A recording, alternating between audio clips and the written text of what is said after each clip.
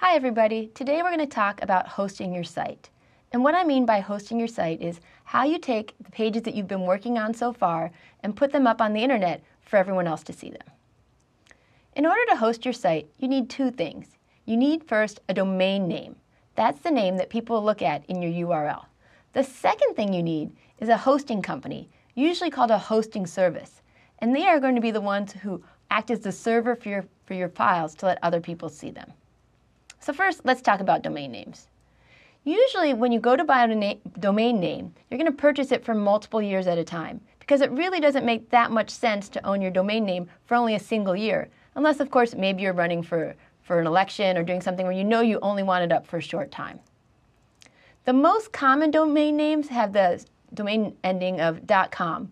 But more and more, the other extensions are gaining acceptance. So if you go to buy a domain name and the only way you can get the name you really want is to use .net or .biz, that's okay. I recommend that you still go ahead and do it. The important thing to know is that domain names by themselves, they're really pretty much completely useless. You can own it, but unless you have files there that people can look at, no one's going to be able to go there and see anything. So this is where the hosting services come in.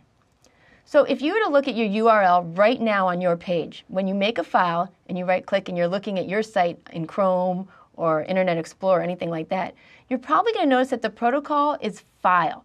We don't want that. We don't want it to be file or C:, or My Documents. We want it to be something that looks like www, and that's where the hosting company comes in. So what you need is a registered IP address to connect your domain name with the Internet. So hosting services are going to vary. They go from free to what I call mid-range to really full service. And so you need to decide what kind of hosting service best fits you. To be honest, I usually recommend free when you're getting started and then make your way up. But let's talk about the pros and cons of each one. So with free services, you really have little or no control over your domain name. So if you go and look at some other people's, particularly from your school, your work, things where people are not really there just for the domain name, is you're going to see things like wix.whatever, and then your name. You're going to have really limited tools.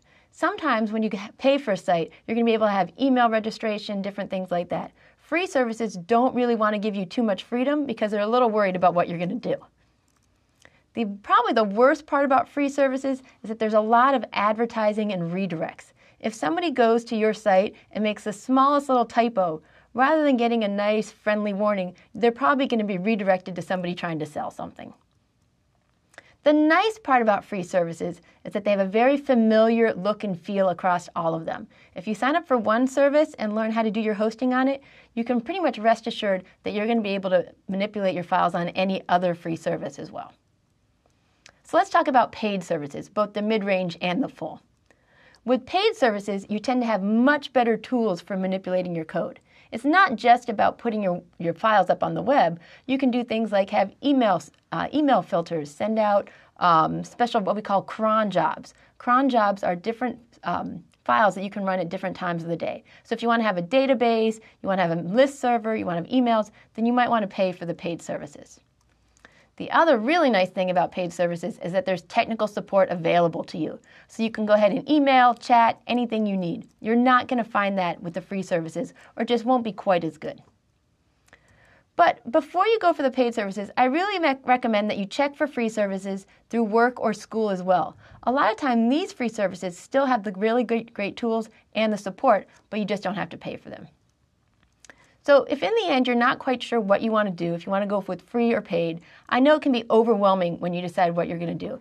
So I've simply recommended one site that I know a lot of my students use, and that's ByteHost. You'd go ahead and go to this URL, bytehost.com. Notice that it's BEYTHOST.com. Once you get signed up, you're going to want to make sure that you remember the password that you type in, because they're not going to mail it back to you. And if you can't remember it, it's really going to lead to a lot of problems. In fact, you'll probably end up giving up and signing up for another account. Once you've done that and you've filled it out, you're probably going to need to check your spam, because in that spam, they're going to send you an email that tells you all the details that you're going to need in order to connect through either cPanel or some other type of FTP device. So I hope you're excited, and I hope you're going to take that next step and that you want to go and post your work out on the web. Good luck.